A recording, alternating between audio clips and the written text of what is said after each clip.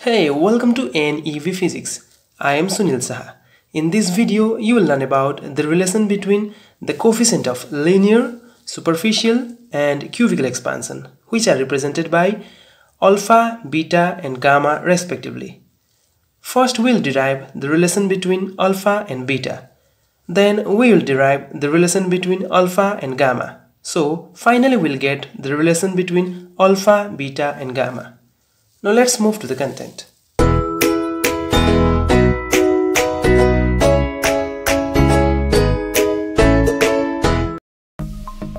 Now let's derive the relation between alpha and beta. For this, let us consider a square metal sheet of initial length L1 and area A1. When this square metal sheet is heated for some time, it expands. After expansion, let the final length be L2 and area A2. And during this process, the rise in temperature is delta theta. From the linear expansion, the final length of the metal sheet can be written as L2 is equal to L1 times 1 plus alpha delta theta. Now, squaring both sides, we get the following expression.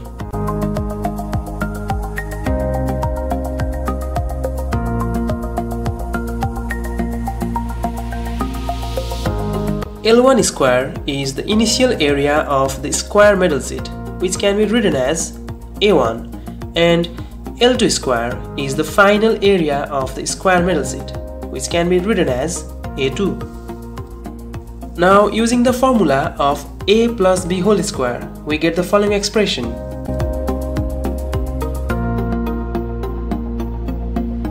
Since alpha is very small and less than 1, the square of alpha is further smaller, so we can neglect the terms containing alpha square.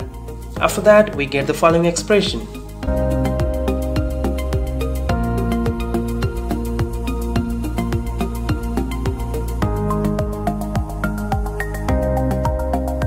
Again, from the superficial expansion, the final area of the metal sheet can be written as A2 is equal to A1 times 1 plus beta delta theta. Now we know that equation 1 and equation 2 both are true. So when we compare equation 1 and 2, we get beta is equal to twice of alpha.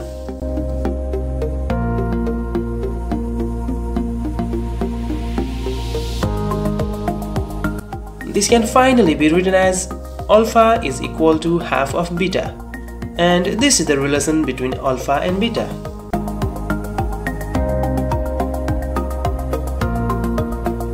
Now let's derive the relation between alpha and gamma. For this, let us consider a metal cube of initial length L1 and volume V1. When this metal cube is heated for some time, it expands. And after expansion, let the final length be L2 and volume V2. And during this process, the rise in temperature is delta theta. From the linear expansion, the final length of the cube can be written as L2 is equal to L1 times 1 plus alpha delta theta. Now, cubing both sides, we get the following expression.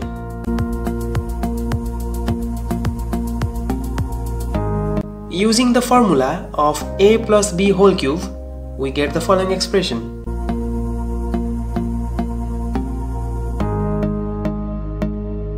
Now, the quantity L1 cube is the initial volume of the metal cube, which can be written as V1, and the quantity L2 cube is the final volume of the metal cube after expansion, which can be written as V2. Since alpha is very small and less than 1, alpha square and alpha cube are further smaller. So we can neglect the terms containing alpha square and alpha cube. After neglecting them, we get the following expression.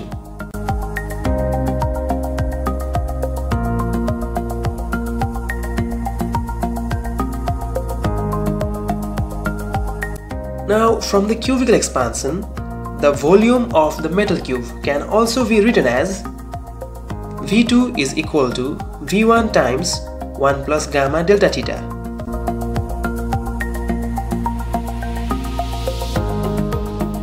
We know that equation 1 and 2 both are true, and when we compare them, we get gamma is equal to 3 times alpha.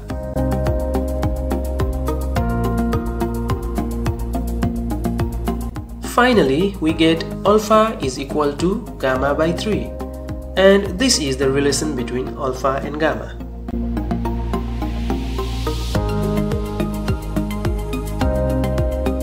When we combine equation A and equation B, we finally get the relation between alpha, beta and gamma as following.